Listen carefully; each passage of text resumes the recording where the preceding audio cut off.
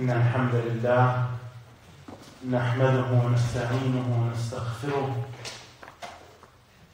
ونعوذ بالله من شرور أنفسنا ومن سيئات أعمالنا من يهده الله فلا مضل له ومن يضلل فلا هادي له وأشهد أن لا إله إلا الله وحده لا شريك له وأشهد أن محمدًا عبده ورسوله صلى الله عليه وعلى آله وسلم تسليمًا كثيرا. يا أيها الذين آمنوا اتقوا الله حق تقاته ولا تموتن إلا وأنتم مسلمون. يا أيها الناس اتقوا ربكم الذي خلقكم من نفس واحدة وخلق منها زوجها وبث منهما رجالا كثيرا ونساء واتقوا الله الذي تساءلون به والأرحام إن الله كان عليكم رقيبا. يا أيها الذين آمنوا اتقوا الله وقولوا قولا سديدا يصلح لكم أعمالكم ويغفر لكم ذنوبكم ومن يطع الله ورسوله فقد فاز فوزا عظيما. أما بعد فإن أصدق الحديث كتاب الله. Indeed, the most truthful speech is the book of Allah. وخير الهدي هدي محمد صلى الله عليه وسلم. And the best guidance we have is the guidance of the best of mankind, Prophet Muhammad صلى الله عليه وسلم. وشر الأمور محدثاتها. And the worst of affairs are those things we newly invent into this religion of ours. وَكُلُّ مُحْدَثَةٍ بِدْعَةٍ. And everything we really invent into this religion of ours is an innovation. وَكُلُّ بِدْعَةٍ ضَلَالَةٍ. And every innovation is misguidance and it leads astray. وَكُلُّ ضَلَالَةٍ فِي النَّارِ. Every going astray, every misguidance is in the hellfire. ثُمَّ أَمَّا بَعْدٍ.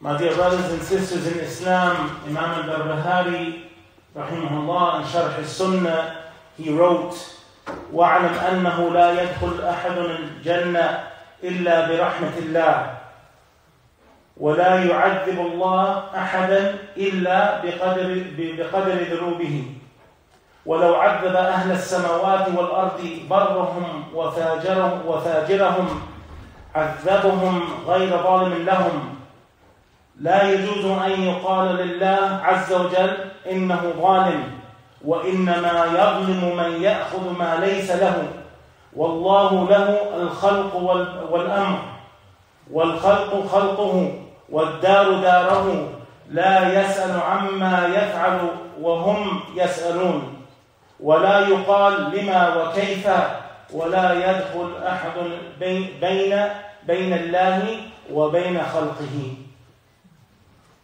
Imam al-Barbahari, rahimahullah, in Sharh al-Sunnah, in a title he entered that no one will, in a chapter he titled, no one will enter Jannah except by Allah's rahmah, by His mercy. He said, rahimahullah, and you should know that none will enter paradise except by Allah's mercy. And that Allah will only punish the sinner in proportion to his sins. Were Allah to punish the inhabitants of the heavens and the earth, the righteous and the sinful, He would have punished them without being unjust to them, without doing any wrong to them. It is not permissible to say regarding Allah subhanahu wa ta'ala that He is unjust, or that Allah is unfair, or that Allah has done wrong or has oppressed you. This is because the unjust is one who takes what does not belong to him. And to Allah belongs the creation and the commandment. To Allah belongs everything He created and the commandment that He laid down. The creation and the abode are His. He will be questioned for what He does. Allah will not be questioned for what He does. But the creation will be questioned. So it should not be said why or how, because none can interfere between Allah and His creation. This chapter, when Imam al-Barbahari, rahimahullah, he wrote, highlighting Allah's rahmah being necessary to enter paradise, it stands out to us that despite the good deeds we have, We need Allah's mercy to enter Jannah. Shaykh Salih al-Fawzan, Habibullah, he said, Jannah is expensive. It's exalted. Your deeds are not enough to get you there. You can maybe have enough money to buy the car you like or the home you like or whatever it may be, but you cannot buy Jannah just by your deeds. No matter how many you come with, even if you performed all the righteous deeds, your deeds would never match the blessings that Allah gave you.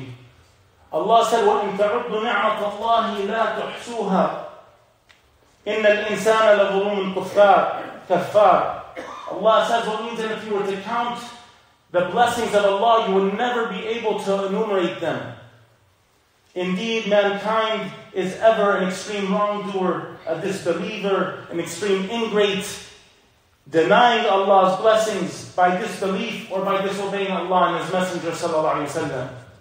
So this Jannah, even if you did no haram, you did no sin, and you came to Allah with a lifetime of just doing good deed after good deed after good deed, and Allah punishes you, He would not be wronging you, because the good deeds we do with no sin would never even come close to the blessings Allah has given us. عن معاذ بن جبل رضي الله عنه قال كنت رديف النبي صلى الله عليه وسلم على حمار يقال له عفير فقال يا معاذ هل تدري ما حق الله على عباده وما حق العباد على الله؟ قلت الله ورسوله أعلم. فقال رسول الله صلى الله عليه وسلم فإن حق الله على العباد أن يعبدوه ولا يشرك به شيئا وإن حق العباد على الله أن لا يعذب من لا يشرك به شيئا. فقال معاذ رضي الله عنه يا رسول الله أفلا أبشر به الناس؟ فقال رسول الله صلى الله عليه وسلم لا تبشرهم فيتكلوا. رواه البخاري.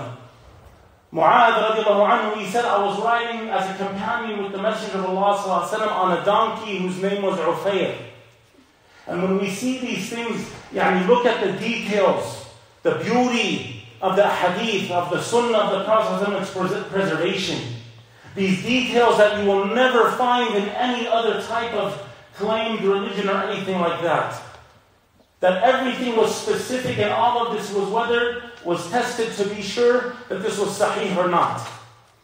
But in this authentic narration, Sahih al-Bukhari, he said, so I was his companion and I was on a donkey that's name was Ufayr. So the Prophet he asked me, O Mu'adh, do you know the right of Allah upon His slaves and do you know the right of the slaves upon Allah? So Mu'adh, he said, Allah and His Messenger sallallahu alaihi wasallam know best. So Allah's Messenger sallallahu alaihi wasallam, he said, as for the right of Allah upon His slave, is that they worship Him and they do not commit shirk.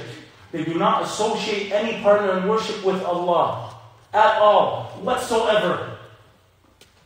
That all the worship would be for Allah alone without any partners. And he said, as for the right of the slave over Allah, subhanAllah, Allah gave us rights that we have over Him. Is that if we worship Him without committing shirk, then He will forgive you. He will not punish you with any punishment. Mu'adh heard this. What kind of great news is this? I got to live my lifetime, do the best I can. Just do not commit shirk. Worship Allah, and then Allah, He won't punish me. So Mu'adh, he said, O Messenger of Allah, should I tell the people this? And the Prophet he said, do not tell them it, lest they would depend on it absolutely. Lest they would just depend on this and not do any good deeds. Or not do anything, be careless with respect to their deen, doing the major sins. So this hadith is not a green light to just say, okay, I'm not going to commit shirk, but I'm going to sin. But it shows the vastness of Allah's rahmah and mercy for the one who tries to stay firm on his tawheed. For various reasons, I've had to bring up some certain hadith to help show that even though life may be difficult, even though you might be struggling and sinning and disobeying Allah, feeling sinful, that the mercy of Allah is vast. كَتَبَ عَلَى نَفْسِهِ الرَّحْمَةِ.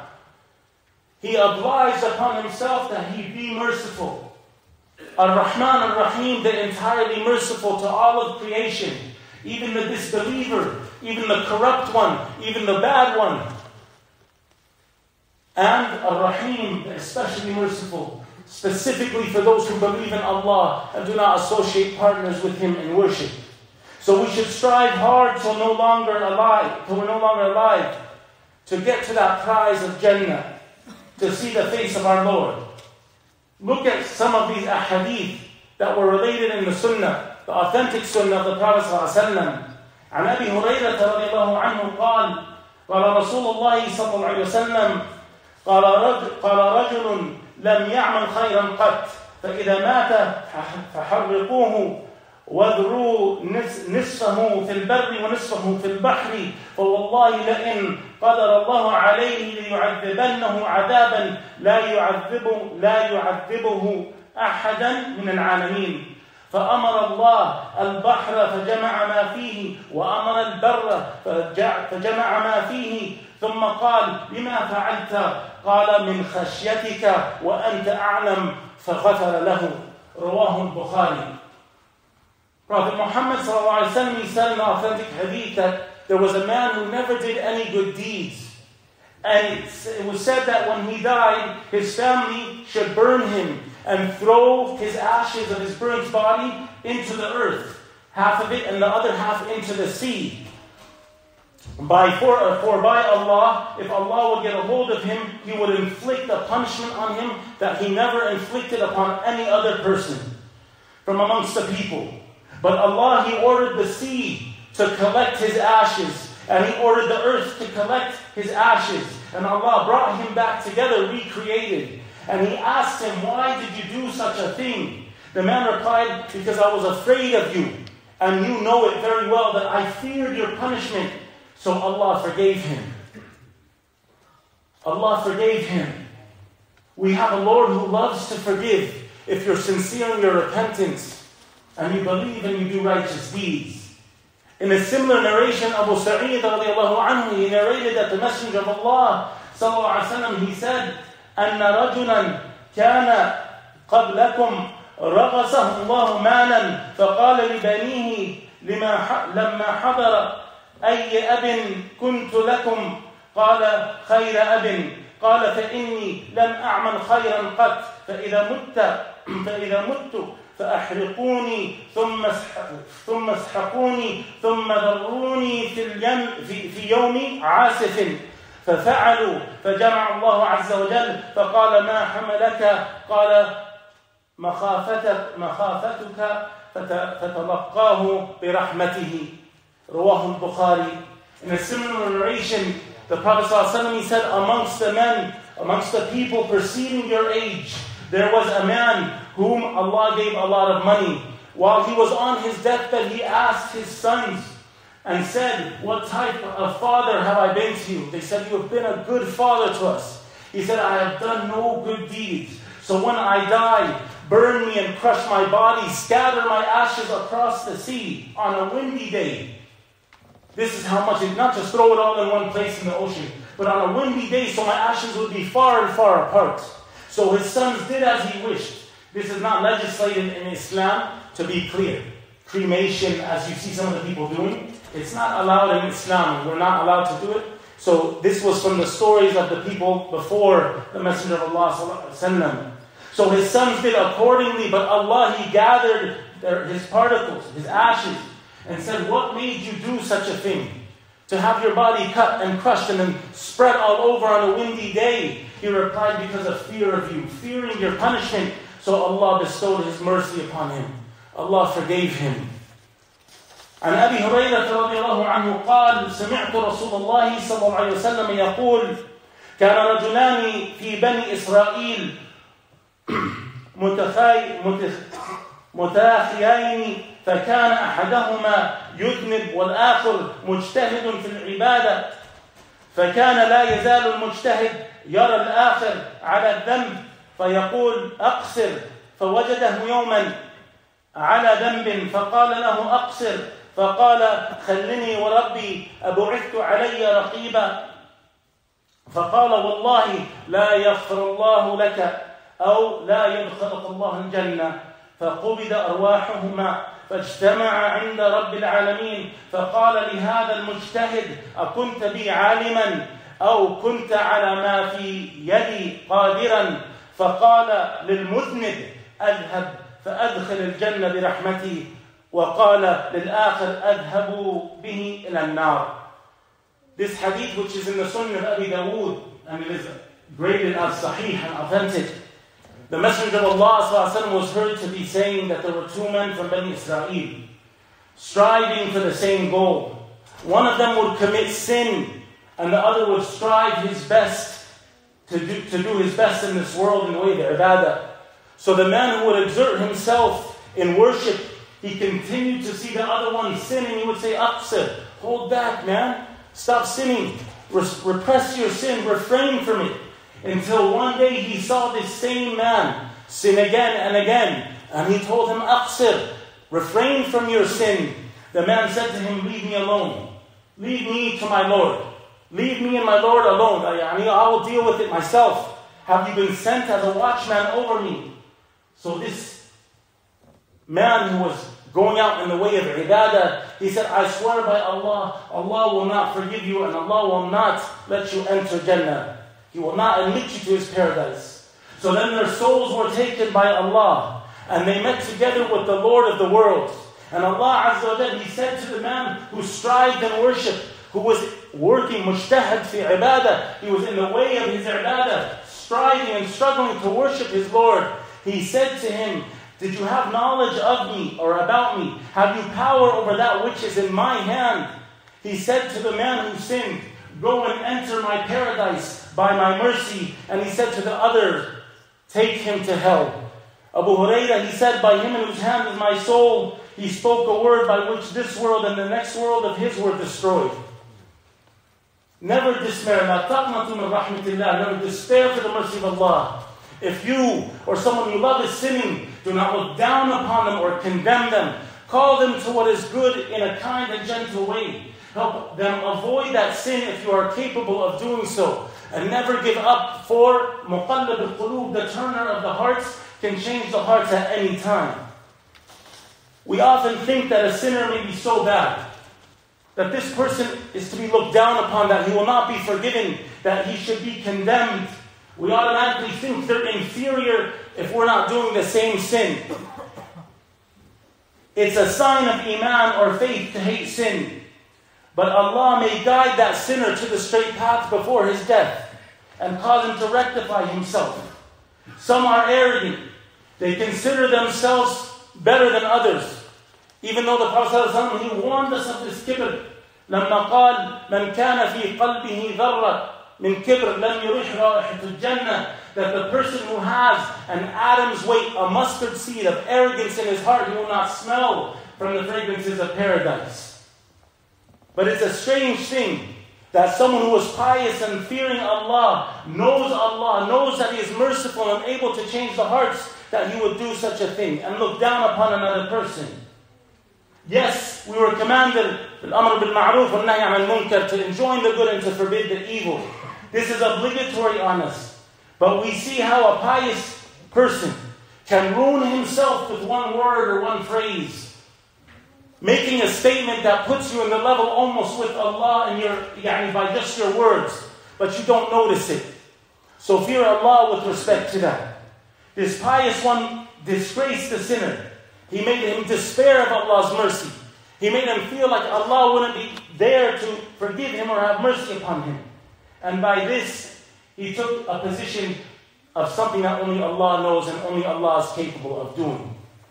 قال رسول الله صلى الله عليه وسلم فوالله الذي لا إله غيره إن أحدكم ليعمل بعمل أهل الجنة حتى ما يكون بينه وبينها إلا ذراع فيسبق عليه الكتاب ويعمل بعمل أهل الجنة أهل النار فيدخلها وإن أحدكم ليعمل بعمل أهل النار حتى ما يكون بينها وبينها إلا ذراع فيسبق عليه الكتاب فيعمل بعمل أهل الجنة فيدخلها. We have in the authentic hadith of Prophet Muhammad ﷺ that we find in Sahih Bukhari and Muslim, that the Prophet ﷺ, he said, "I swear by Allah other than whom there is no God, there is no one worthy of worship. Certainly one of you will do and perform the deeds of the people of paradise." There will be a person who does good deeds as it appears to the people. They see the person praying and fasting and giving charity and doing good deeds. Doing the deeds of the people of paradise until there's not between him and paradise except an arm's length. And then what Allah has recorded will be decreed and take over. And he will perform the deeds of the people of hellfire, so he will enter the hellfire. And certainly, there are those who will definitely perform the acts of the people of the hellfire. They will do sin and do evil until there's not between him and the hellfire except a hand's length, an arm's length. Then what has been recorded will overtake him. He will do the actions of the people of paradise, so he will enter it. My dear brothers and sisters in Islam, it may appear that some are doing good and you think this one will go to Jannah. Some are doing evil, you think they'll be going to the hellfire. But it's not what you perceive. Allah has something written for them that you may not know. And always remember this hadith to keep striving to do good and avoid sin so you die upon that. The bottom line is to fear Allah. Fear Allah at every instance. Have a stress on Tawheed. Prophet Muhammad ﷺ, he was in Mecca for 10 years after the revelation of Islam, only calling to Tawheed before Salah came down. Before the Salah was legislated, 10 years he was calling to Tawheed. And then that Salah was for about 3 years through the migration to Medina before Zakat and Siyam and Hajj and all those other things were legislated. 10 years just focusing on the oneness of Allah so that he would live a life and the people would live a life staying away from shirk. So stress Tawheed. Do not despair for Allah's mercy. Pray for guidance when you read Ihdina as-salat al-mustaqim in the Salah. Have it, say it with conviction, pleading and begging your Lord to keep you on this straight path. Hold on to your tongues from swearing and decreeing what only Allah has the right to decree or to say. Repent to Allah with everything. التائب من الذنب كمن لا ذنب له كما قال رسول الله صلى الله عليه وسلم في الحديث الصحيح. The Prophet صلى الله عليه وسلم, he said, the one who repents from a sin sincerely, it's like he did not do the sin. And hope for Allah's mercy. Ask Allah for His mercy, yet at the same time fear His punishment. Fear that fire that could be your abode if you die upon shirk or upon major sins. أقول قولي هذا واستغفر الله لي ولكم ادعوا الله يغفر لكم ذنوبكم.